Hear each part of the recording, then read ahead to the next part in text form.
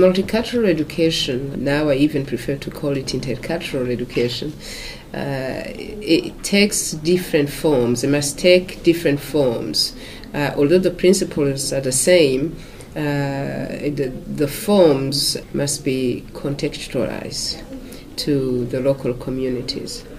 So in terms of Burundi, I continually argue that intercultural education must open spaces for honest, candid, interethnic, interregional, broadly defined intergroup dialogue. People have to have space. Intercultural education has to open those spaces through schools, through community dialogues, through political dialogues, where people can voice their experiences.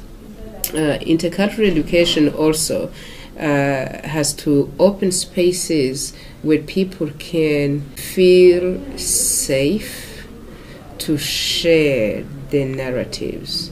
Everybody has a story in Burundi, and no form of multicultural education or intercultural education will be impactful if people are not allowed the opportunities to share their narratives and to allow them to understand each other's narratives and to validate them.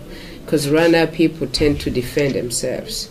Only say, hey, I suffered, your people did this to me. Oh, I suffered too. But it's like the voices are crossing each other and no one is listening because the space has not been structured to facilitate listening and validation.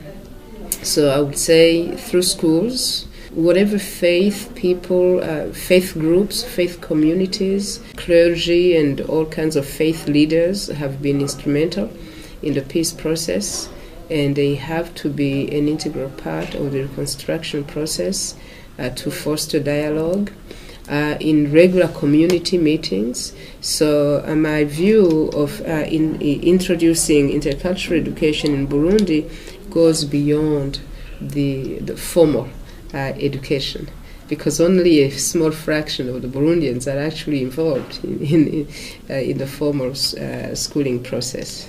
So it has to be multi-dimensional.